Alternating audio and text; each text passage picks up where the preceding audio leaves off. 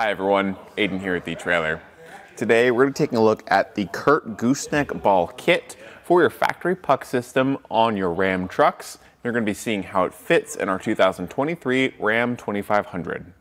This kit comes with everything you need from the safety chain loops to the ball itself. Now this is going to give you a 38,000 pound weight capacity, and just keep in mind that's what the ball is rated for, not necessarily your truck or your hitch. So just go by the lowest rated component in your system to make sure you're hauling safely, but that's what this can handle.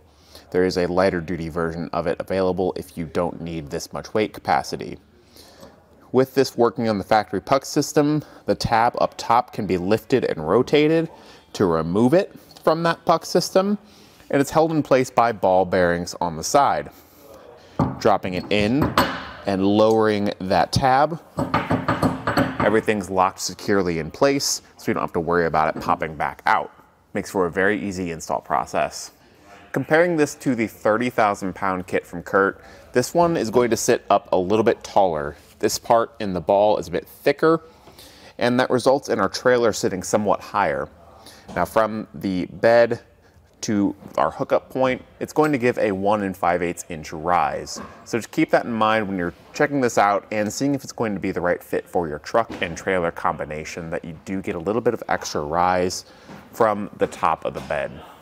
Now the safety chains attach somewhat differently here. You can see they're locked in those factory pucks the exact same way.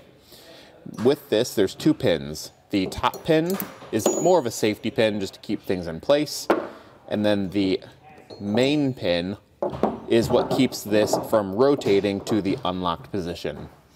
You can see at the bottom here we've got a tab that will line up with a slotted hole in the puck system, dropping in place and twisting to lock. Whenever that goes to the locked position, it can't be pulled out, and this main pin is what keeps it from rotating out into that unlocked position.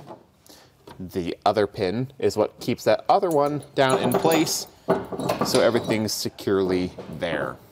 The opening for the safety chain loops is quite large, so it should be able to accommodate larger clevis hooks. If you've got some smaller clevis hooks like this one, you might find some issues getting it to attach just because the metal ring here is quite thick.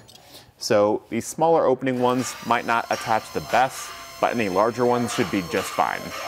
Everything comes in this hard shell case, which if we open it up, you can see is custom molded to fit all the components.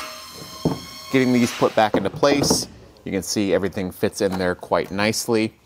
And this is going to be very beneficial for storage because we don't have to leave this in our truck all the time.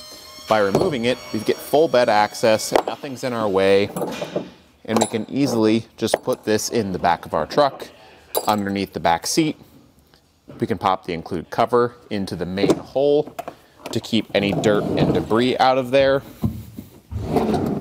And then it's ready to go for next time. And overall, if you've got the factory puck system, this is definitely the way to go. Like I mentioned before, there is another version of this from CURT that has a slightly lower weight capacity, and it's not going to sit as tall in your truck bed. So if that's going to be more of what you're looking for, you can go that route instead.